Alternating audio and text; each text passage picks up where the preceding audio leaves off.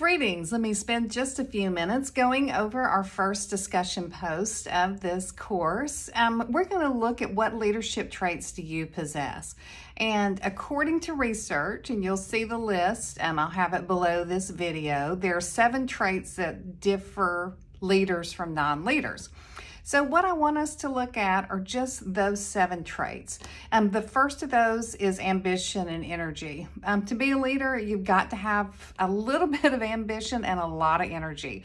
And that is having just the fortitude to carry on when it gets hard, because we know that leadership is going to be difficult. We know there's going to be setbacks along the way. And do you have the energy to do that? And do you have the ambition? Do you have that burning desire to be a leader? You do. That's an important trait to have.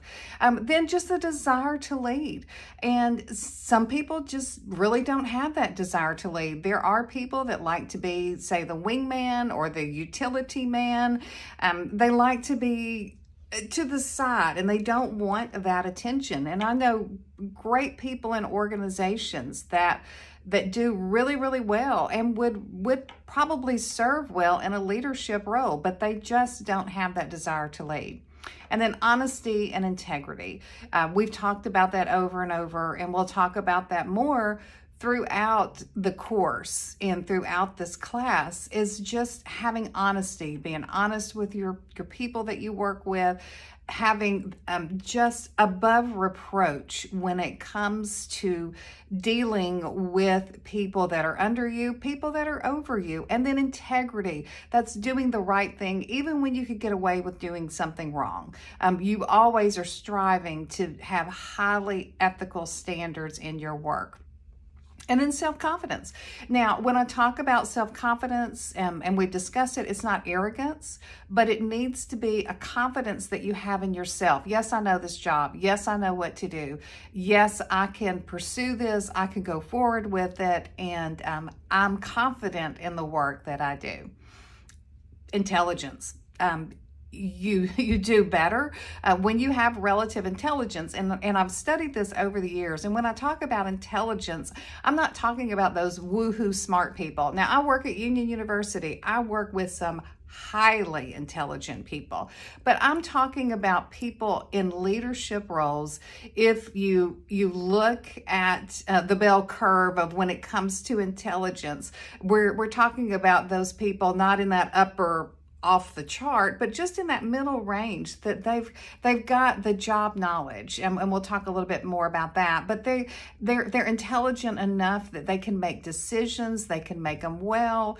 They're the people that can pivot quickly and know how to do it, and they their decision-making skills are the acuity that they have with that is so much better than other employees out there. And then they're high self-monitoring. And when I talk about self-monitoring, these are the people that have the on or the off switch. They know that, okay, I've gotten to this point, time for me to back off. I don't need to go any further with this. I need to stop, because if I go across that line, then I've gone too far. They know how to control their emotions.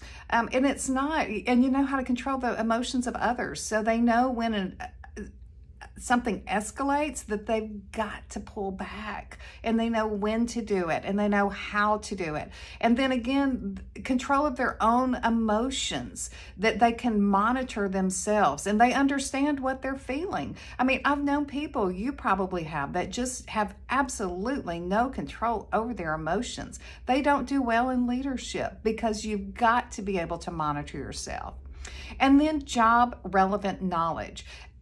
It doesn't mean you have to know everything about the position, but you need to have an understanding of what you are doing. You need to have an understanding of that. You need to hire good people that will be under you, that can come alongside you and help you and enhance you in your work. So we've got those traits, and those are the 7 traits. And I want you to think about yourself and where you fall in that. And think about the 2 traits that you exhibit the most, and those traits that you could work on, at least 2 of those.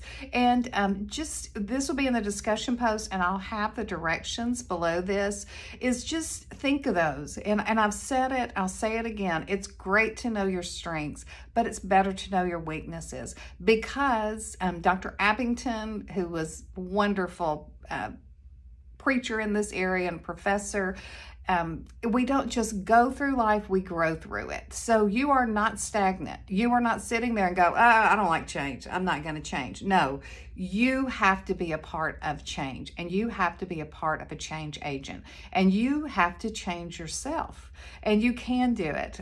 So we are going to grow through hopefully this course, and you can explore some sides of yourself that maybe you haven't seen before. All right, read the directions, and this will be our class discussion. I'll chime in a few times, and just look at yourself and take an honest assessment of yourself and where you see yourself.